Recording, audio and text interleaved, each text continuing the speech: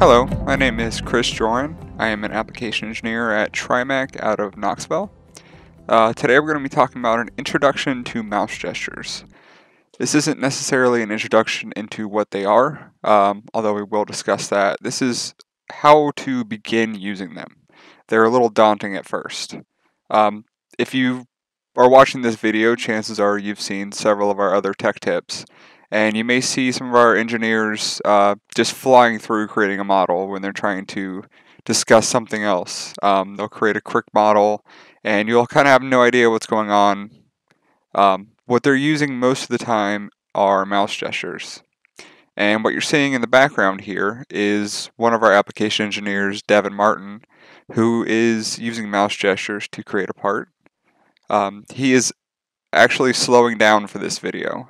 His mouse gestures are usually so quick that the camera can't really pick them up. They're almost an invisible click.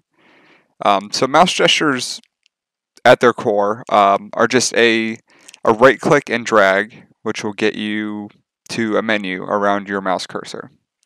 To set them up, we're going to go into either Tools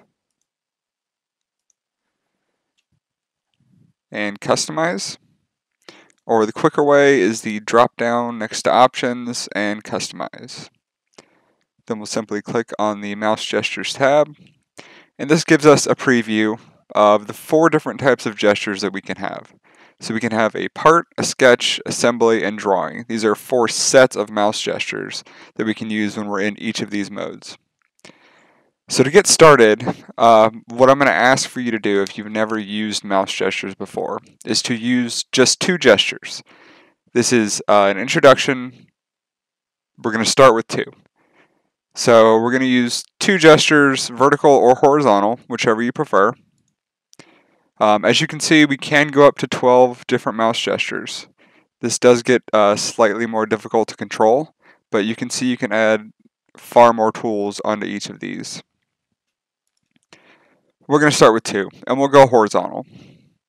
So for each of these, we're going to set this up in a way that's going to just get us a quick intro to how to use these. So for the sketch, all we have to do is throw in what we want. So what we're going to do is find the circle command and simply drag and drop that. And then we'll do the rectangle command. And we'll say a center rectangle. For the part, we're going to use an extrude.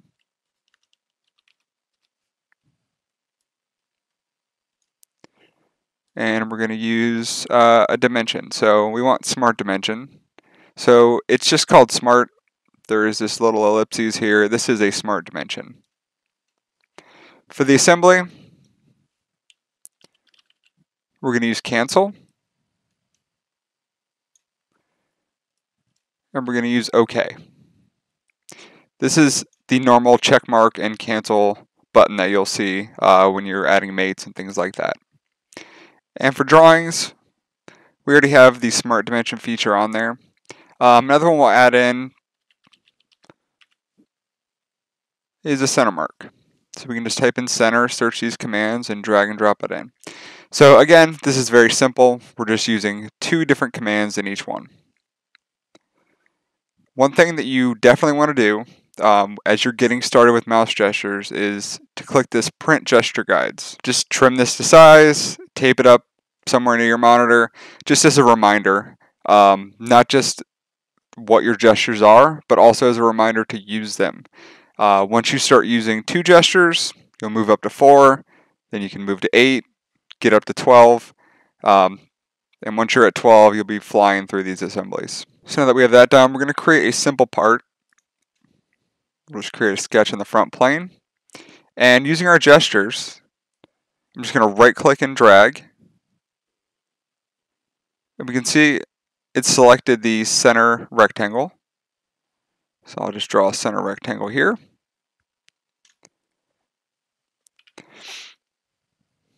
We go ahead and grab all of these external lines. Make those equal. So now we have a square.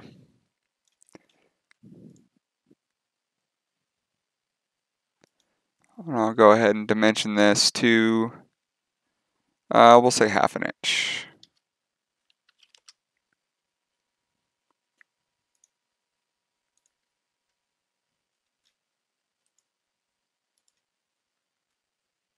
So with that first sketch done, now that we're in the part mode and not the sketch mode, what we can do is actually drag over to extrude, select the part, and it doesn't really matter how far we extrude this for this example. So this will be the head of a square-headed bolt, just an exercise piece here. We'll go ahead and create a new sketch here. In the sketch, I'm going to drag to the right. That'll give us that center point circle.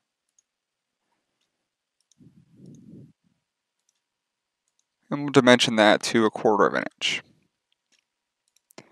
Again, once I'm back in the part mode,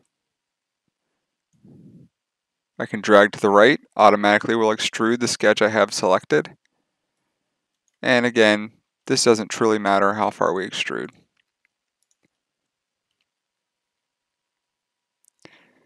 So now we have our part. We'll go ahead and save this as square bolt. And we'll switch into an assembly that I had created already.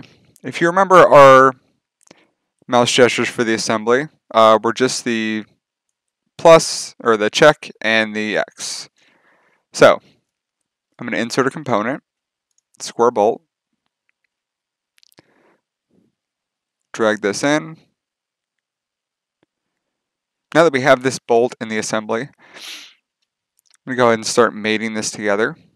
As you can see, mate does have these two commands that we want. It has OK, and it has close or cancel. So we'll just go ahead and start mating this up. So grab these interior faces, concentric, and with the mouse gesture, I can say OK.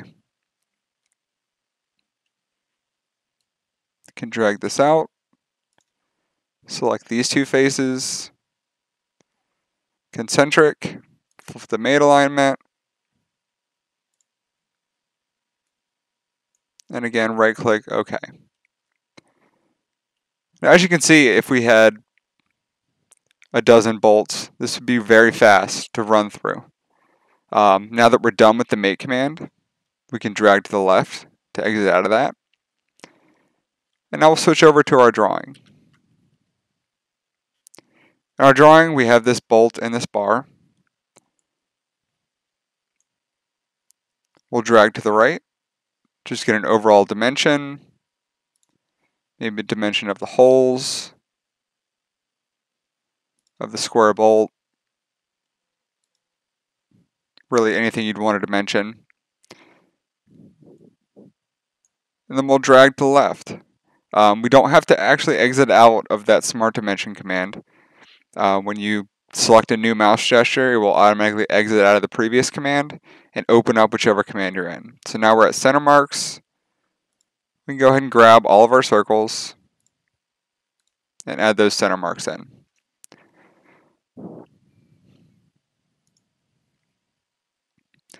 So again, this has been a quick look, just how to use just 2 mouse gestures.